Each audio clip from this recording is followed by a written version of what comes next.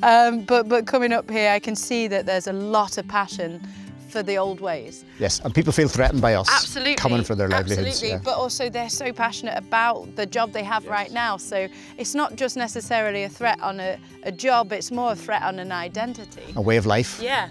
So how do you, in terms of taking what you value, because that's clearly of value to all of us, how do you take that into the future?